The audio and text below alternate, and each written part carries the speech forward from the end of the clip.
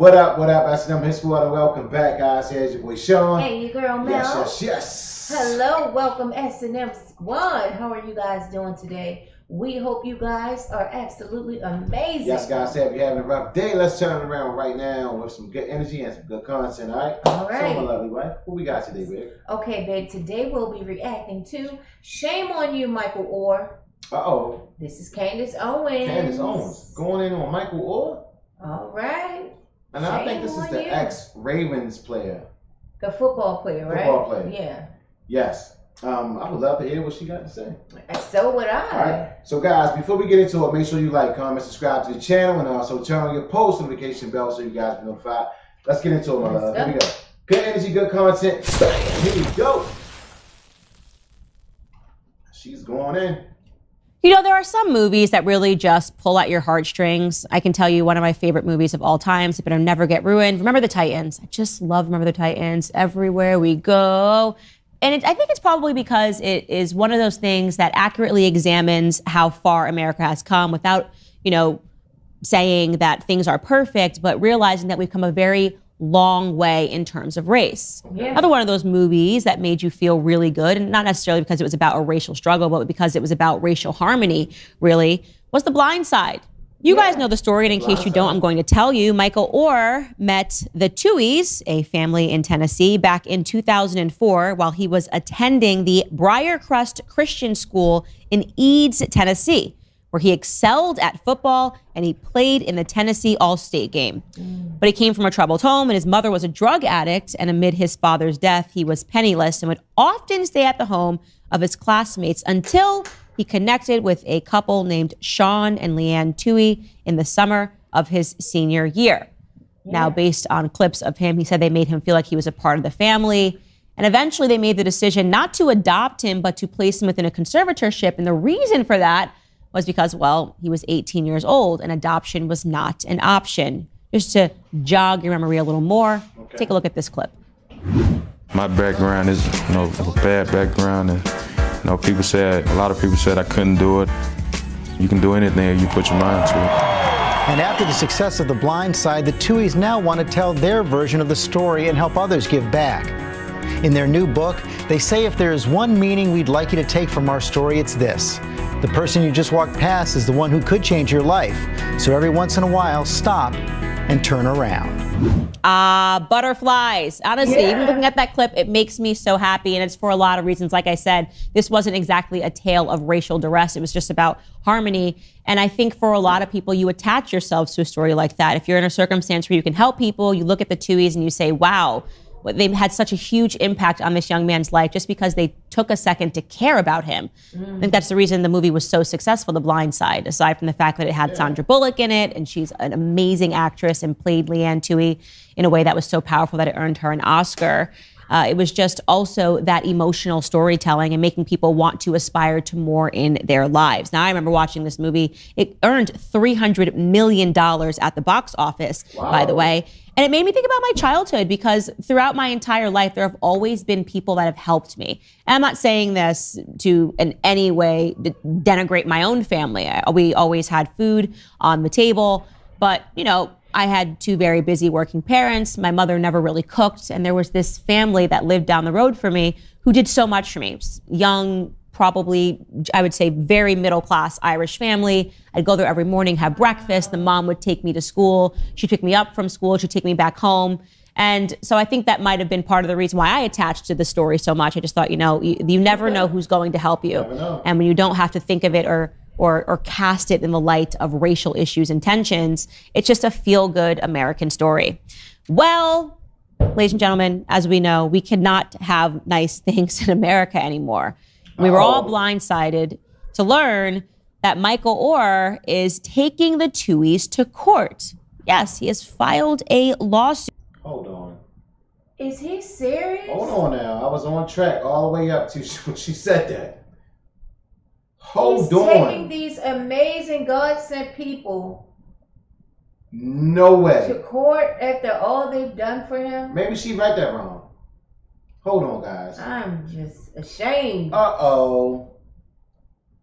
To think of it or or cast it in the light of racial issues and tensions. It's just a feel-good American story. Yeah. Well, ladies and gentlemen, as we know, we cannot have nice things in America anymore. We were all blindsided to learn that Michael Oher is taking the Tuohys to court. Yes, he has filed a lawsuit claiming that Sean and Leanne Tuohy tricked him into making them his conservators rather than his adoptive parents nearly 2 decades ago. So he is making these claims 2 decades after the fact. Now, the Tuohys have come out and denied that they kept the conservatorship a secret from Oher. They say that they are positively devastated by the allegations. And a part of his allegations is that they profited handsomely from his story. And they are now claiming through their lawyer that he demanded a $15 million payment from them and threatened to go to the public, according to TMZ. Now, so you can imagine this going on in the background for a couple of years. He's making demands, give me $15 million. They don't give him the $15 million. And now he's taking this to the public. He's filing a lawsuit and he's saying that he's sad, but obviously he was taken advantage of. I mean, this movie made $300 million. And he says that he didn't make that much money, actually, that he didn't make any money whatsoever, despite all of the success of the film. So again, just to sort of recap why they didn't adopt him, it is because he was 18 years old. So in order to make him a part of their family, they needed to enter within a conservatorship contract, which would have allowed the Tuohy family to make legal decisions for him. Again, his mother was a drug addict. His father was dead. And so in order for them to step in as parents, being able to sign contracts on his behalf, being able to sign contracts for him to go to school, they needed to enter into this conservatorship. This is not like the Britney Spears type conservatorship by any means. But he's kind of looking at this backwards and saying that something was wrong, even though in his own book, he acknowledged that they sat him down and explained to him why they were entering in this conservatorship. Somehow he's rinsed that from his memory and he feels that he was duped. So, of course, in order to examine this and to look at it with clear eyes, we should have an understanding of how much money the Tuohys actually made from The Blind Side, since this seems to be some sort of a financial dispute. It turns out, according to legal filings, that the Tuohys, along with both of their 2 birth children, each made $225,000 off of The Blind Side, plus 2.5% of the defined net proceeds. Now, Oher is claiming that he did not see a single red cent from the movie, but Sean Tuohy Jr. is saying that even for him, he's frustrated because he only received $60,000 to $70,000 in royalties over the years. Not a lot of money. The Tuohys are saying that they placed his money in the conservatorship. He just hasn't touched it. He has decided not to touch that money for whatever reason, likely because he's earning a lot more, or he earned a lot more as a pro NFL football player. He earned millions. He signed, I think, a $20 million contract with the Baltimore Ravens. So the $100,000 or $200,000 that were sitting in his conservatorship was not something that necessarily concerned him. But then there's this. This is when you just start to inject common sense, right? We're talking about, at most, $225,000. Maybe it's $60,000. Maybe it's $70,000. The Tuohy family's wealth, the father earned $200 million by selling his conglomerate of fast food restaurants. So in order to believe Michael Oher's version of events, you would have to think that despite them having tremendous wealth themselves, despite the family selling the fast food conglomerate and its franchises for more than $200 million, that they conspired to meet with this athlete who they had no idea was going to make it to the NFL, who they had no idea if they wrote a book about it was going to be picked up and turned into a movie, all so that they could steal a couple of $100,000 extra dollars from him, which are conveniently sitting into his conservatorship. Obviously, that's foolish. It's an incredibly foolish belief. What they did out of their hearts. There's no question about that. Placing him in a conservatorship, picking him up from his mother's house as was displayed, allowing him to live in their house, taking him to practice, making sure that he made it there, making sure that he got into a good school, signing all the contracts. They did not do this for money. They did this because they were just good people who cared about him and loved him as though he was their own son. Most and definitely. Now, 20 years down the line, he's turning their back on them. Why? Well, as I said, I have an inside scoop as to what happened here. It's the same thing that happens all the time. He's turning his back on them. Black Lives Matter has rotted people's brains. That's what happened. tell you, this is not what happened. He got out of the NFL. Wow. He's seeing the media. He's seeing black versus white. Now people can't even see their friends the same way. You know these stories. People that were friends for decades, best friends growing up. Now they no longer talk. They no longer talk because suddenly their black friend woke up one day and realized that their friend for decades was actually a racist the entire time because the media told them so, or because they had the wrong perspective on the George Floyd shooting. This has been the media brainwash and the simulation that America has been existing under, and it's actually causing us to go backwards as a society. And in this particular circumstance, Michael Oher quite literally went backwards in his own mind, reflected on things that were beautiful in his life, and he turned those events into things that were villainous, right? He turned the Tuohys, a family that did something out of the goodness of their heart, into villains. And I will tell you that he likely had an entire cast of characters around him that supported it. It says that he was married very recently, I think last year, a woman that he was with for a very long time. But I will tell you that just being somebody that is married, you know that these decisions aren't made with just one person. He probably had his wife's full support. He's probably got friends that said to him, oh, yeah, no, for sure, they did you wrong. You're in a conservatorship like Britney Spears. Oh, for sure. That money made $300 million. You're telling me you didn't make any money? They used you, man. Those white people just used you. And eventually it just started to make sense to him. He couldn't actually examine his life and the beautiful blessings that he received, and rather he is destroying one of the most crucial relationships that he's ever built up in his life. A relationship that brought him every single thing that he has today, aside from his remarkable talent. But of course, talent will only get you so far. You obviously need to be organized. He would have had to apply to school. He probably would have never even applied to school had it not been for the Tuohys and all of their help with having a mother as a drug addict. But he can't see any of those blessings because Black Lives Matter has rotted his brain. And so unfortunately, this feel-good American story that brought us all closer is now being tainted by a lawsuit in which he's not going to win. I mean, he will win in the form of the Tuohys already saying, we are happy to acquiesce to you leaving the conservatorship. We are certainly not trying to control you or any of your decisions. Go, take it. They have filed, they want the conservatorship gone. And I'm sure that they also want him gone. I don't because blame what a them. horrible thing to do to somebody that cares about you. What a horrible thing to do to a couple that loved you for no reason other than the fact that they felt a connection to you and they wanted to help you. That's where we're at in America, guys. It's pretty depressing, but shame on him. He should drop this legal filing immediately and apologize to the family for everything that he's done, including trying to hustle them for $15 million before he went public with this lawsuit. Shame on you, Michael Oher. All right, if you like this video, you're going to like the full episode even better. You can find it by clicking right here. Wow. Are you serious, Michael Oher? I am really... Got the conservatorship and you still crying about... I am so upset about this because I've been in a situation like this where the parent is on drugs and we take the kids in and then we become the bad people. And it's really hurtful and unfortunate, very disappointing, because the people you help the most, they will be the ones who turn on you without a doubt, especially when they get into a situation where they're in need. Now he's surrounded. I mean, if it weren't for the Tuohys, this man wouldn't have gone anywhere near as far as he has gone in life. I just want to say, shout out to Candace Owens. She did an amazing job of covering the story, most definitely, putting it out there so people can see it. Yes. And also shout out to Tuohys. The Tuohys, you guys. Amazing family. Wow. We're such a godsend to this grown man in because he was 18. Yeah. Okay. Took him in, fed him, clothed him, gave him somewhere to stay. And from that, he, pursued his career in football and did well with the Ravens. Mm-hmm. But now that the money dried up,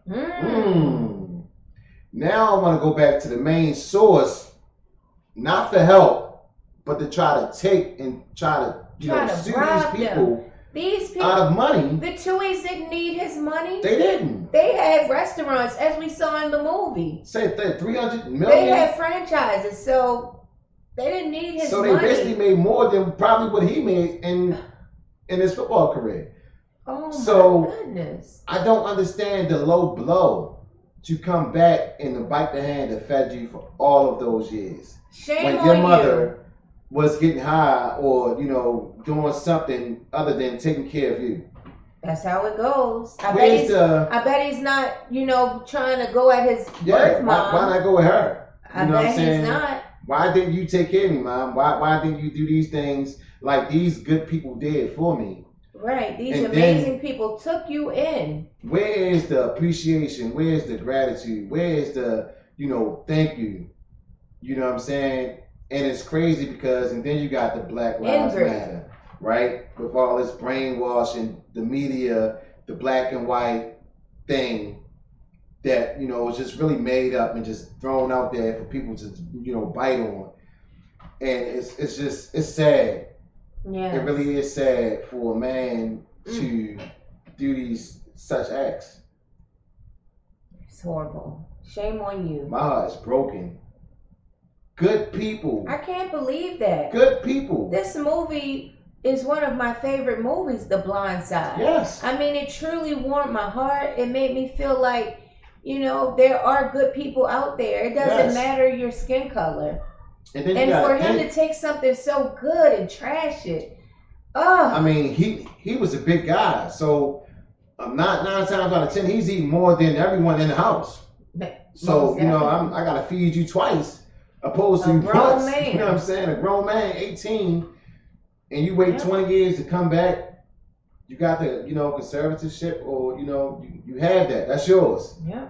That's it. That's what you came with. And I agree with Candace. I mean, he's newly married. Of course his wife Someone was in his ear. Right? She wants more money. Why he's probably broke right now or close to it. So instead of going to his family, which are the Tuohys, asking his mom and dad for help, he's gonna try to, to backstab them, rob, take their money, take them down publicly, and he's going to lose.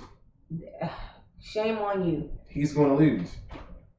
And when they get them big contracts in the NFL, they get taxed automatically, like in half, like so much taxes, state. He probably didn't invest any of that money. They just hitting it up. Yep. Yeah, he probably. And now it's sucked dry. Yeah.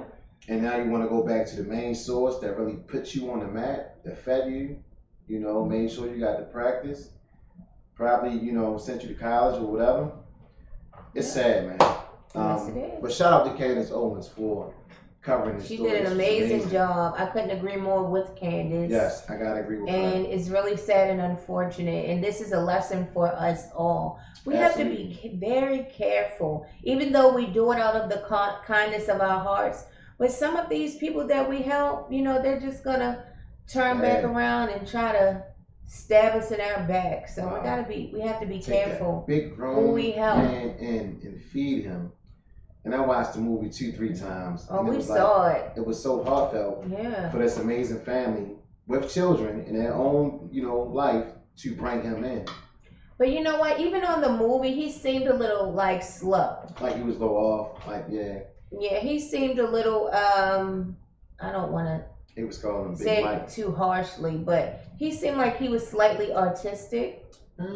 So he's a big guy. Maybe that's what the problem is. Wow, guys. Go ahead and smash that like button, give this video a big fat thumbs up, and also get inside the comment section. We love to cover Candace Owens. All right, guys. So make sure you go ahead and fill up the comment section for us. We appreciate the love. All right, that's our time. We're signing off. Here's your boy Sean and your girl Pieces. Your girl Mel. All right, guys. We hope you enjoyed this video. Have an amazing day on purpose. That's what's up. Peace.